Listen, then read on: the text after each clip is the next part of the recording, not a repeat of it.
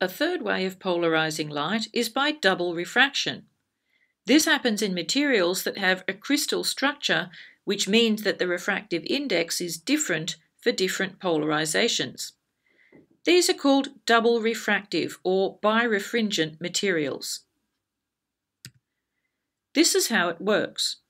Unpolarized light comes in and gets split into two different polarizations that have slightly different speeds and take slightly different paths. The calcite crystal on the right has a double image of the graph paper underneath, and the two rays have perpendicular polarizations and have clearly taken slightly different paths through the crystal.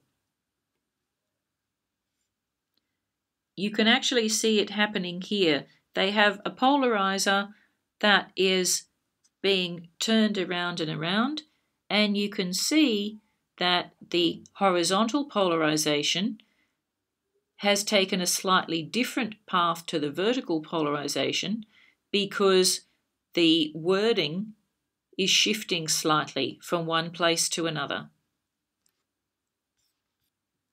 The final method of polarizing light is by scattering. We've looked at the fact that electrons in a material absorb light and then re-radiate it, and that they can't radiate it in the direction that they are vibrating because that must be the electric field direction. This happens with sunlight hitting the atmosphere.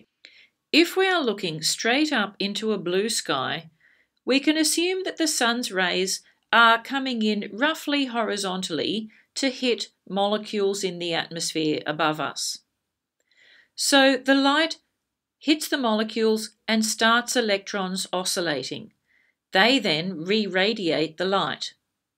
The blue arrows around the molecule show the possible directions of oscillation of the electrons, each one parallel to the electric field component of the photon that hit it. We can see that some electrons have been set to oscillating vertically. Now, the one direction that those electrons can't emit light at is vertically.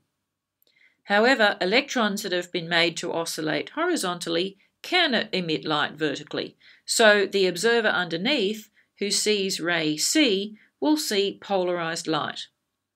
The observer at A, straight ahead, sees all of the polarizations, in other words, unpolarized light, and anyone in between those two will see partially polarized light.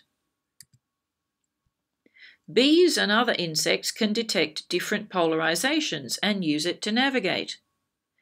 And in the same way, the Vikings used a rock called Iceland spar, which was a calcite crystal that actually goes a different color when pointed in the direction of the sun. Some insects have evolved markings that make use of their ability to see polarized light. In this photograph of a butterfly, the left wing appears as it does normally, but the right wing is shown as it appears when viewed through a polarizing filter. You can see that the light reflecting off the white patterns is polarized. Tests have shown that other butterflies are attracted to the polarized light patterns. If they're shown photographs of butterflies with the polarizer in place, they don't show much interest.